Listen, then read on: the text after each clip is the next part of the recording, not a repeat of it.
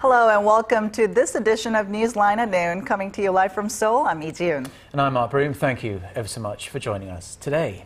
Our top story this afternoon, a plenary vote on President Park's pick for Prime Minister Lee Wan-koo is scheduled to be held at the National Assembly later today after his two-day confirmation hearing wrapped up last night. Yes, that was the plan, but the proceedings are being held up after the main opposition party asked to postpone the vote, leaving the rival parties to wrangle over when it should be held.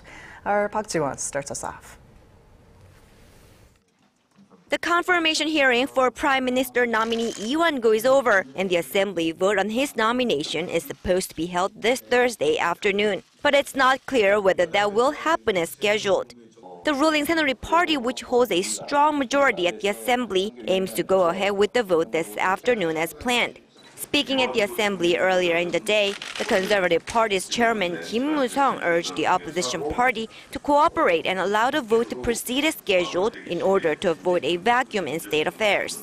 However, the main opposition New Politics Alliance for Democracy Party says it wants to delay the vote to sometime later this month. Party floor leader Woo Yoon-gun stressed Thursday morning that, unfortunately, the nominee had fallen short of people's expectations due to various allegations surrounding his past. Woo added that if the ruling party presses ahead with the vote, the main opposition party will boycott it.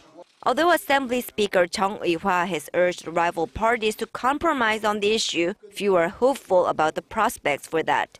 If they continue to disagree, it will be the first major clash between the rival camps since the election of the main opposition party's new chairman Moon Jae-in on Sunday. Park Ji-won, Arirang News.